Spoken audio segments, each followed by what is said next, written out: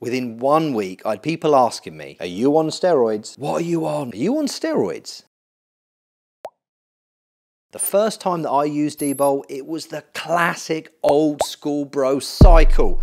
The 50 milligram Dbol a day stacked with 500 milligrams a week of testinanthate. I packed on 20 pounds in 4 weeks with lots of water retention, but this was at a point where I'd plateaued and I just couldn't go above that weight. Suddenly I just put on 20 pounds like that. Progress was effortless. I'd show up at the gym, slap some weight on the bar, and it just felt like all my working weights from before were warm-ups. I remember in the gym thinking to myself, I was like, so this is what it's like to be on steroids. The intramuscular fullness that Dianabol gives you is crazy. The pumps are savage, and the strength is beyond belief. Until I discovered why they say it is one of the worst compounds out there for back pumps. You'll know exactly what I'm talking about if you've taken 40 or 50 milligrams of Dbol and done heavy deadlifts or heavy squats. And outside the gym, I couldn't even walk 200 or 300 meters at a time because my lower back would be completely lit up and my shins would be so pumped. My liver was fried. Every time I went to the toilet, it was dark urine. And then the classic high E2 side showed up. I had the oily skin, itchy nipples, night sweats, bloated face. I had high blood pressure. My legs were very swollen. I had to drop it in the 5th week because I didn't know how to handle the side effects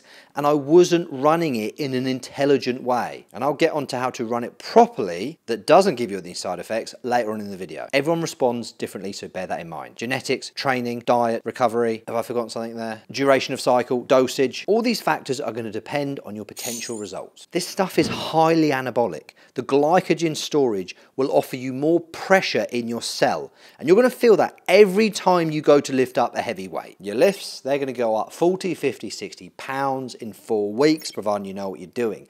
Your intramuscular fullness is going to be nuts. Every time you look in the mirror, you're going to look like you're on steroids. People talk down about estrogen so much, but it's going to contribute towards a lot of muscle growth. And if you manage your estrogen levels and diet properly, you are going to look like a king. It upregulates your GABA receptors in your brain. So when you walk into any room, you're going to feel confident, calm, and relaxed. You're going to feel like a lion. You're going to feel incredible. But guys, let's have your opinions on Dbol. Let's hear it. Did you get that anti-gravity strength? Did you get dramatic results? Tell your story down below. We want to hear it. Look, if you do the old school granddad approach and get 500 to 600 milligrams of test and stack that with 50 milligrams of Dbol, it is the best way to put your blood pressure up to insane levels very quickly. Just throwing two things that are very heavy substrates of aromatase on top of each other and not considering adding a compound that's going to complement the Dbol. And if you don't do that, you're going to get these side effects coming up. Bloating, the balloon look, the Michelin man look. You look like a water buffalo because you've got a clueless diet or you've got no diet when you're stacking it. And you're stacking it with compounds that don't make any sense. So your body is essentially loaded up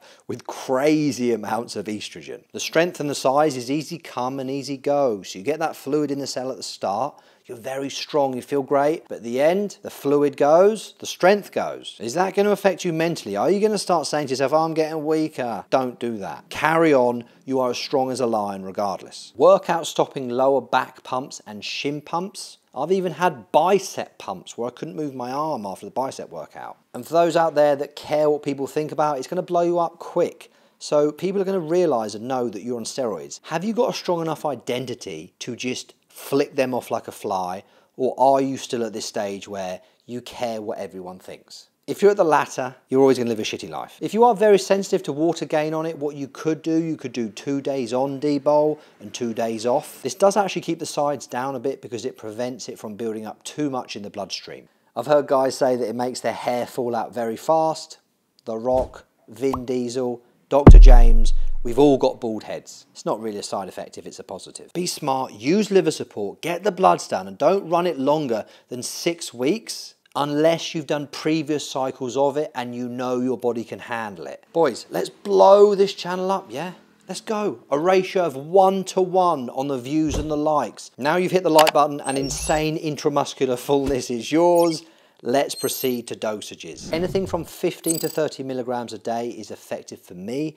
If you move up to 40 milligrams a day, expect to be burning through Aromacin like it's going out of fashion. If you want to run it for a longer period, like 10 weeks, I would drop that dosage down to 10 to 20 milligrams max. This is all depending on the brand, of course. You need to try it out. Technically, you can run orals for as long as you would like, as long as you are checking your health markers and they're in a healthy range, especially your liver. It seems to work best when you split the dosages up into 3: morning, mid-lunch, and afternoon, evening, which is pretty much every 6-7 hours. The old Dbol only cycle. Now, for your first cycle, you can run a low dose of Dbol. It's not actually as bad as the internet claims. Maybe you want to run it for about 6 weeks because remember, Dianabol is very toxic on your liver. You will have to prepare for some very androgenic side effects post-cycle. If you ask me though, Dbol only cycle is a stupid idea. You might as well add test in. If you can't man up and put a needle in your leg, you don't deserve the gains, son. Hold up. I just want to take a head count of all the natties out there. Drop a comment in the box below if you are still natural. And then other natties, jump on that comment and just hit the like on it. I want to see how many natties are out there. How to maximize Dbol then? Always run it with a test base, a low test base, and a DHT derivative. Primo or Masteron is going to enhance the good effects that Dianabol brings. It's going to minimize the negatives. It's much smarter. You can even put in a very low dosage of nandrolone because that's a 19 nor. But don't consider doing trenbolone on it. Hold up, before we move on, have you subscribed? Hit that subscribe button now. Let's see it.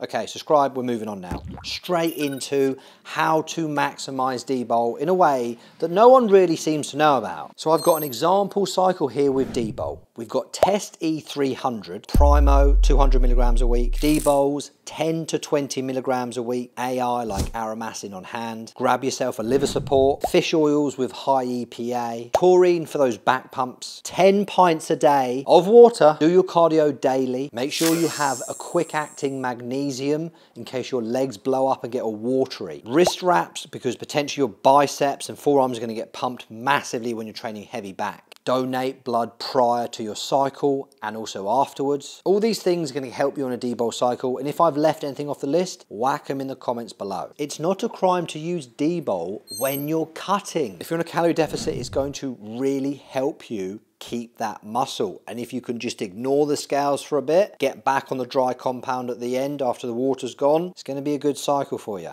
Also, another smart way to use Dbol is actually at the end of a cycle to blast through strength plateaus. Your bench has gone up to a certain rate and you're 12 weeks in. What do? You could add Dbol in for the last 3 or 4 weeks. You've just smashed your PB on all your lifts at the end of a cycle, progressively overloading.